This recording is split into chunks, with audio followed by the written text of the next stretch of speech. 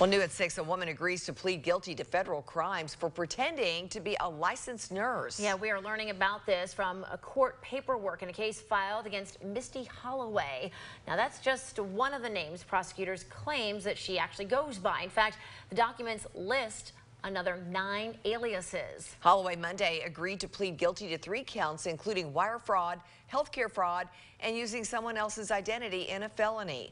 The agreement shows that Holloway, over the course of 6 years, used license numbers for real registered nurses with similar names or initials to get jobs with several healthcare providers, ranging from nursing homes to a doctor's office to an in-home care agency. She is set for another court date next week, and we will keep you posted on the decision about her sentence.